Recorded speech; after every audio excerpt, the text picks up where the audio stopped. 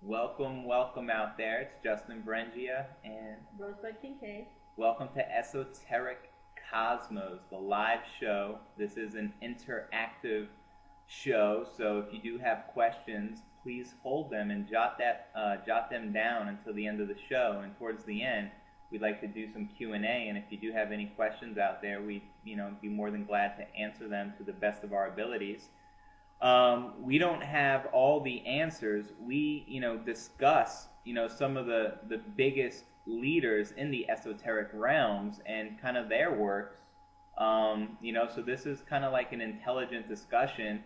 I know a lot of people leaving comments, and, some comments are negative, some comments are positive, but realize, we do want to hear your feedback, whatever it is you do believe or whatever your opinions are, because we're just, studying and researching the experts, and then we're, putting our two thoughts into things so we could open up the discussion. So if you want to join us, feel free to do so. Today I wanted to tribute, the show to a great patriot by the name of William Cooper. And I'm sure that name probably rings a bell to a lot of people watching this, are going to be watching the recorded videos. William Cooper, he hosted a radio show, I think it was called Short Wave, and basically did this, out of his own time. He didn't even get paid to do so, but he did this because he believed in, basically spreading the truth. He was actually in the military, in the Navy, right? And he was privy to certain knowledge, being a part, compartmentalized knowledge that they share with him. And he has an incredible story. I think he's seen a disc or UFO come out of the water and separate all the water molecules apart from the disc.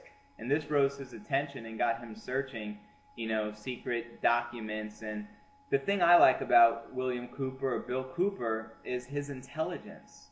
I don't see that much nowadays from a lot of speakers or people that are teaching about the truth, about how things really work. He's one of the guys who documented everything he said. He didn't spread rumors or nothing like that, and had a very intelligent way of knowing the enemy, as he would call it. But before we even get into William Cooper, I just want to share some experience this morning.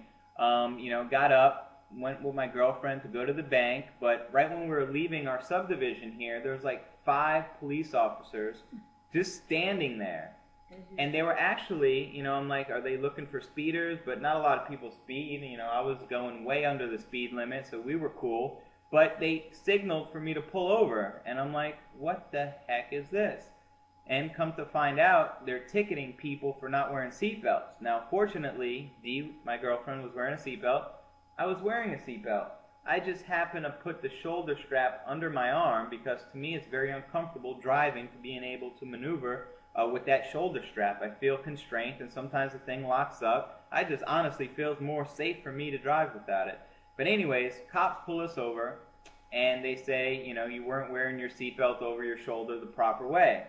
And I explained to him, and then it went on and on, on and on, on and on. Long story short, we did not get a ticket, but they very well could have, for whatever reason they choose to give me one. But he was nice enough not to, and I guess had enough understanding. But I want to point out the significance of why this is so important, and why I'm even talking to you about it.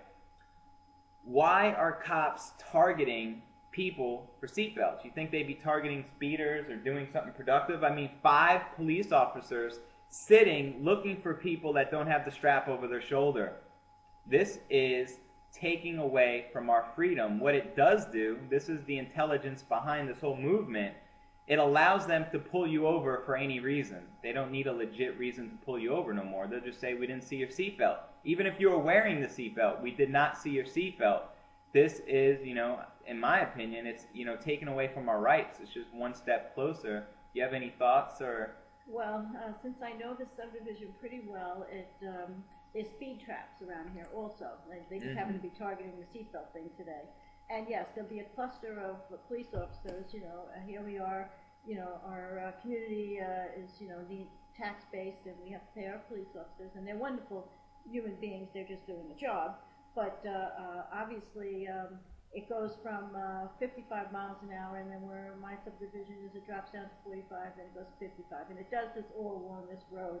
And so they strategically place themselves certain times one side of the road or the other, and there'll be a massive amount of police just pulling people over. And I think it is so they can raise money by ticketing people.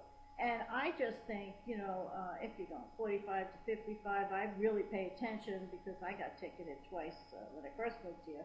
But I just think that it's not a service to the community. If you're going, you know, unusually fast and dangerous driving, of course, you know, we don't want those kind of people on the road. But a seatbelt, all that, it's Right. just a lot of bullshit, little things to pull you over, to have access to your records, so look over your records, and sometimes they don't even treat you that nice. I mean, one guy, I called him the Taliban, you know, I felt like I was going 4 miles over the speed limit, and it was unjustified to chew me out the way he did.